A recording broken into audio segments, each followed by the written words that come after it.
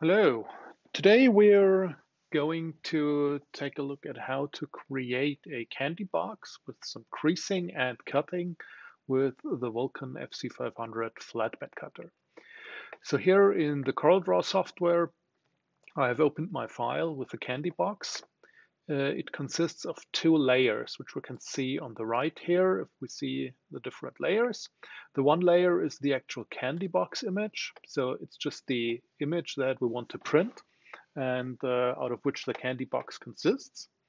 And then our second layer is the cutting lines, which are red in this case, and the creasing lines, which are blue.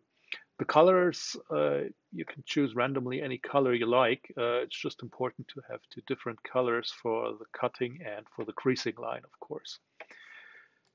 Now, when we activate both layers, we can see both the cutting and the creasing lines.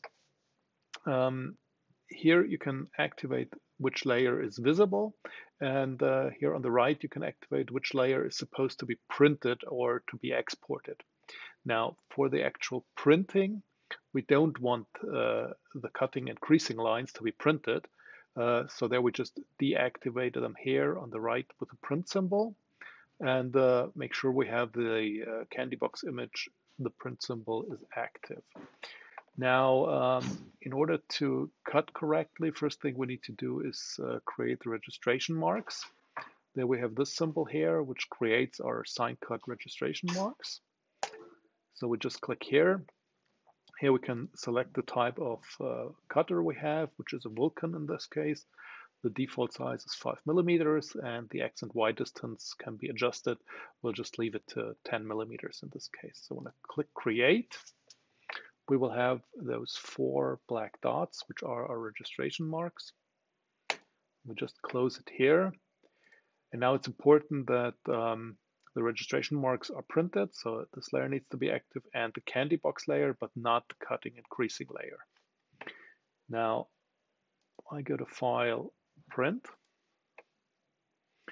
In the print preview here, I can see that the cutting and creasing lines are not to be printed, but just the image and the 4 registrations marks.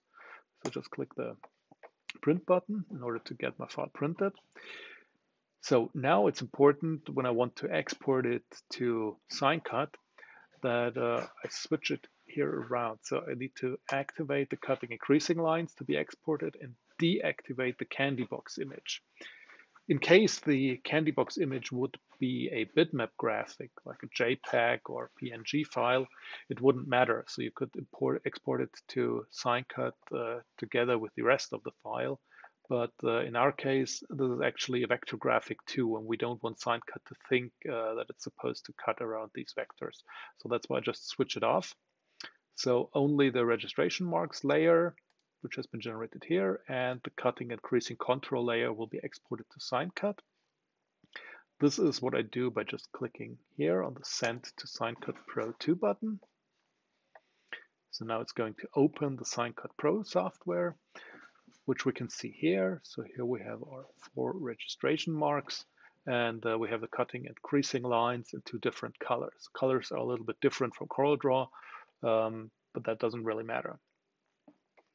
In SignCut, we have our different tools and options here. And for each section here at the bottom, we have the different tools. Now, what's important for us is first of all to select the right cutter, which we can select here. Here we select the Vulcan, right USB device. Then we can read the actual cutter position where we are right now. And here we could move the cutting head on the cutter.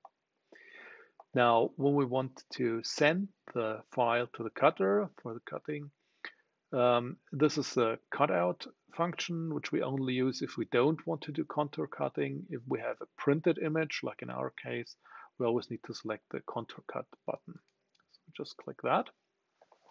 Here we can adjust our different settings. Here we get a little preview of what it's going to do. And then we can adjust the different tool settings here in the last tab. Here I have set I've saved 2 settings, one for cutting, one for creasing. My creasing setting is set here for the tool 2. I can set the force and I can set the speed, whatever I like. So I'm just gonna store that here again. And then for the cutting, I need to have tool 1 activated and set the tool and speed for tool 1 as well. So here I have the 2 different presets. I can store as many presets as I want. So if I want to use different material, I can store a preset with different force speed settings for each type of material. Here in the lower part, I can have some more adjustments. So I want the tool 1 to be active. I can select how many passes I want. So for example, if I want to cut a thick magnetic vinyl material, I would use 2 or 3 or 4 passes depending on the material. I can select the blade offset, which is important to be selected correctly. So in our case, I'll set 0.25 millimeters for proper offset compensation of the blade. And I have an overcut of 1 millimeter, which will help to better close the gaps. Now, for the creasing, it's important to have set the blade offset to 0 because the creasing tool actually moves exactly in the middle of the item. So now, when I go into advanced settings, I can see my different colors here. It's important to mark that cut in color checkbox. And then for each color, I can set my different settings. So here I have the red line, which I can see is the outside cutting line. What I'm going to do here is select the tool preset cutting, do my adjustments here. If I want to change something, I can set the blade offset again here. So just click OK. And then for the green line, which is the inside, which is supposed to be creased with the creasing tool, I go to the preset creasing, and there I have my tool 2 left. So here, tool 2 force and speed are set. I click OK, click apply, and then when I'm ready to start, I can just hit the start button. Before the machine can start working, we need to set the origin point to tell the machine where the starting point for the job is. In order to do so, on the machine, we use the 4 arrow keys and the speed setting for 1 or 10. So we have a speed of 10 if we want to move quickly from one point to another. And we can just switch to a speed of 1 in order to do the fine adjustment. And just position the right tool, which is usually our cutting tool, right above the first of the 4 registration marks. The first registration mark is also marked with a little arrow next to it, so it's clear which one is the first mark to start with. Now, in order to continue, we need to push the origin button on the control panel, which will confirm the origin. The light will switch off. This way we know that the origin has been set, and then we can start working.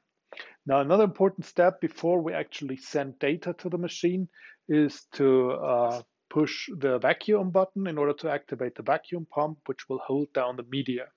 So we're doing that and then start our job in SignCut.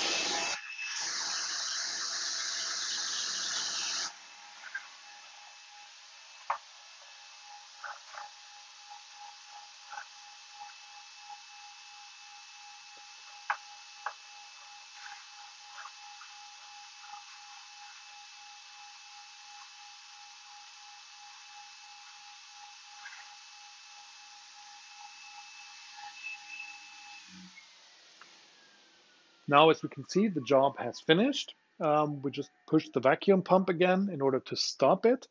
And once it's stopped, we can very easily remove the excess material. And there we have the candy box that can now be folded to an actual box.